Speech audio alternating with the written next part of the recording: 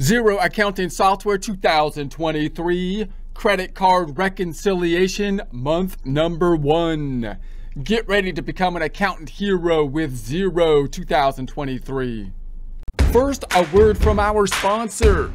Well, actually, these are just items that we picked from the YouTube Shopping Affiliate Program, but that's actually good for you, because these aren't things that were just given to us from some large corporation which we don't even use in exchange for us selling them to you. These are things that we actually researched, purchased, and use ourselves. Focusrite Scarlett Solo 3rd Gen USB interface with software suite.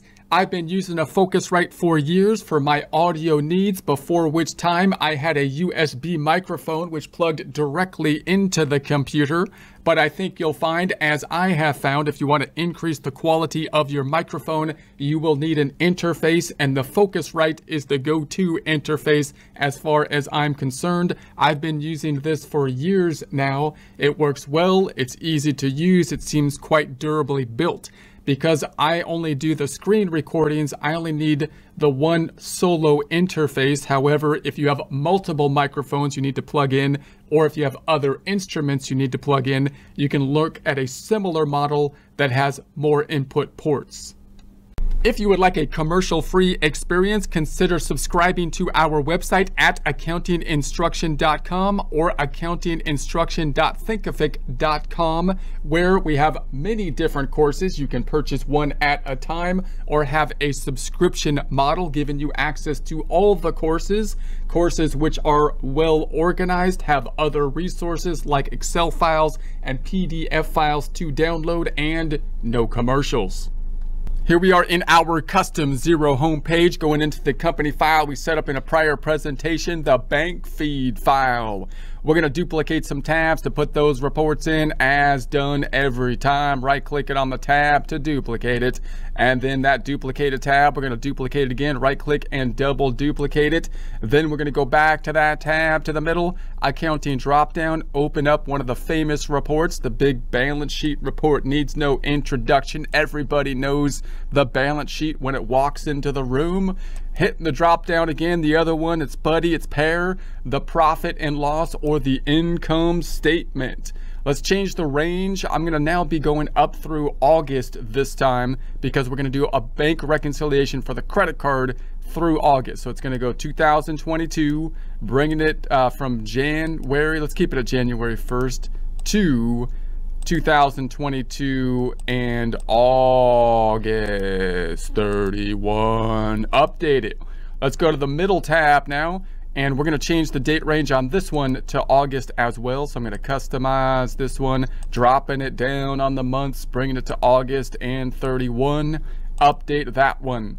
Let's go to the first tab and recall that we connected to the bank feeds. We'd been doing our bank information populating from the bank feeds, accounting drop down, bank accounts. Now, the thing we want to note here is when we first add the data, whether that be the data from the checking account or the credit card account, it's only adding the data for the current time frame. We're not picking up the ending balances. Some people get kind of frustrated with that at first, because when we go to our, for example, we're looking at our credit card here, but we'll look at the checking account having a similar situation in a future presentation. So a lot of times if I say, okay, I'm going into my credit card and here's all the information that pulled through on the reconciliation, I've reconciled everything here, therefore my ending balance should be correct on the balance sheet. So if I go to my credit card, I should have a credit card balance as of the date of August 31st, 2022. That's important. And note, this is also why when you actually do the reconciliations or think about reconciling, you have to think about it as of a certain point in time. So we want to be reconciling as of a certain point in time, usually not the current day, although in some cases, like with the credit cards, you might be able to do it on a day-to-day basis due to the fact that you're constructing your books directly from the credit card statements. But if you have any reconciling items, then you're typically going to do the standard thing, reconciling it monthly, reconciling items being outstanding items, usually on the checking account side of things, we'll talk about later, like outstanding checks or outstanding deposits, things that you know about, but the bank does not know about. The credit card is a good lead up into the reconciliations for the bank accounts, because the credit cards usually don't have any outstanding items, because we're constructing our entire books directly from the credit card statements. However, when we first do the first credit card statement, it usually won't tie out. I'll have something like this. Here's 47729, and if I go over here, the ending balance is 52271. This is my mock my mock credit card statement. So we didn't have much activity here at the beginning one, but the charges we made were down here. This is the ending balance. What's the problem? Well, the problem is we don't have the beginning balance. Now, again, a lot of people look at the bank feeds and say, well, it should be able to figure that out. It should be able to just give me the balance because it knows the ending balance because it's connected to the bank. Why doesn't it just give me the ending balance? And the reason is because accounting software isn't designed to just give you the ending balance. It's designed to give you all the detail, because what you really want to do is use the detail to either verify the data input that you have done or create the data input, not only creating the balance sheet in the process, but also the income statement. So Xero can't just say, I'm just going to pull in the ending balance and make it correct, because then it would lose the detail that is creating the double entry accounting system. So there are other softwares that can do that. Financial software can do that. I think there used to be like a personal capital, like online software, and there was there's other softwares that you can even do it in some forms of Excel, I think, actually pull in the ending balances from your financial institutions, such as banks, such as other financial institutions, investment institutions like an E-Trade and that kind of stuff. And that'll give you a balance sheet based on the current value of your information from the financial institutions. What it won't give you, however, is an income statement, right? And so that's what the accounting software is trying to do, give you the income statement through the bank feeds, but bringing in the detail. Okay, so we have this beginning balance issue. So what is the beginning balance issue? It's the beginning balance. We're missing the beginning balance in the data because I had information that was charged to the credit card before I started adding it to my current accounting. So either that was from the prior accounting system, or maybe it was a personal credit card before and now I'm making it like a business credit card or something like that. So I have to deal with this beginning balance issue. Let's see that in the reconciliation process. So if I go to the first tab, I could say, okay, how am I going to fix this? Because it says I'm reconciled, but the statement balance is wrong. So how am I going to fix this? Let's take a look at the actual reconciliation report. So to do that, I'm going to go to the tab to the right click and duplicate it. And Xero has a pretty neat reconciliation report that you can kind of see it being constructed as you go, which is pretty neat, because the reconciliation reports are a little bit different than other reports, accounting drop-down reports. Like if you do this in other accounting software, like a QuickBooks Online, for example, sometimes the reconciliation reports look a little bit different and are pull up as like a PDF file. Let's do bank reconciliation. Bank reconciliation. So we're looking for the bank reconciliation report.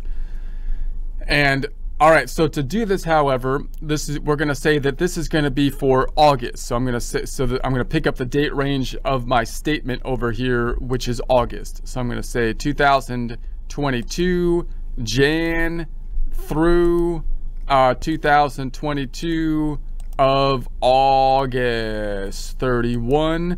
The bank account that we're looking at is the credit card. Now the tricky thing here is you're going to manually input the ending balance from the credit card statement. Now this is kind of designed because it's the same thing from a bank statement to a credit card statement. So this being from a credit card statement, it's going to be a negative balance because it's going to be a liability.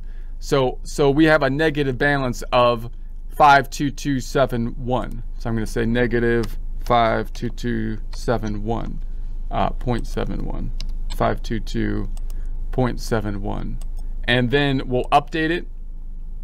And here's our bank reconciliation report. So it says here we have the balance in Xero is 477.29. That's what's on our balance sheet, 477.29.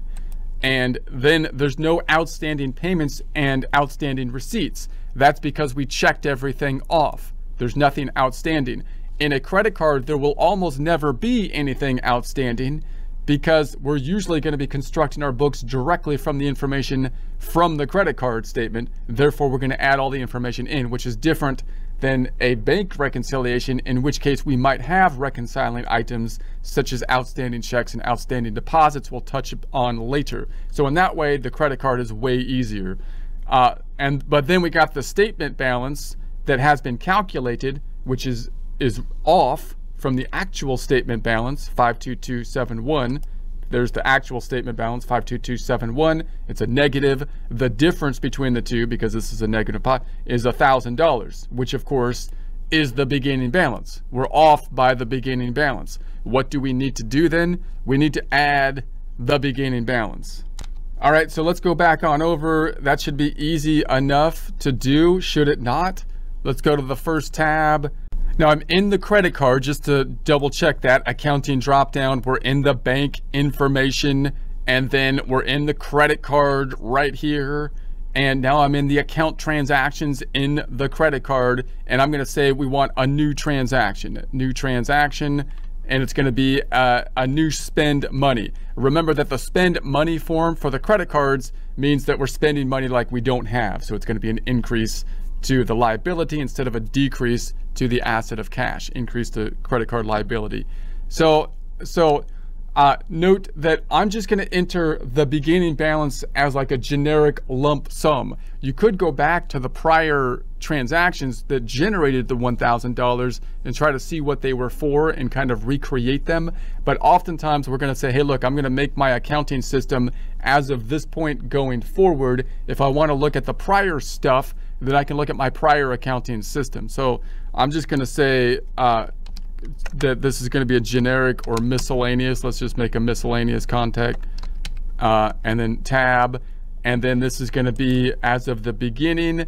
So it's a beginning balance. So I'm going to bring it back to 2000, bring it on back to August 1st, 2022, and then no item description. I'll say beginning balance, and then the account that we want it to go to. Now, if we had the $1,000 that we were using for business in the prior period, and we're just setting up the beginning balances, then it might go into, say, retained earnings, for example, because it would have rolled through the income statement and then gone into the equity section of retained earnings. And note that you usually want to do this, start your new company file like at the beginning of the year, like in January, instead of the middle of the year. So you have a whole year of information in the current year, and then your beginning balance information you could put into the prior period so it rolls in to the current period, or just directly to a balance sheet account. It might also be the case, or it could be the case, that you had the credit card as personal before, and now you switched it over to business or something like that, in which case the prior purchases on the credit card would be for personal use, which would be like a draw, right? It would still be like an equity kind of account, because it would be like in the equity section. So either way, we're going to say it's going to be an equity type of account, and I'm going to put it just directly into equity. Let's see, equity retained earnings. So I'm going to put it right into the retained earnings. And you want to be careful hitting retained earnings, but with the beginning balances, that's the exception to the general rule. All right, let's save it. And an error occurred until the price. I need an amount.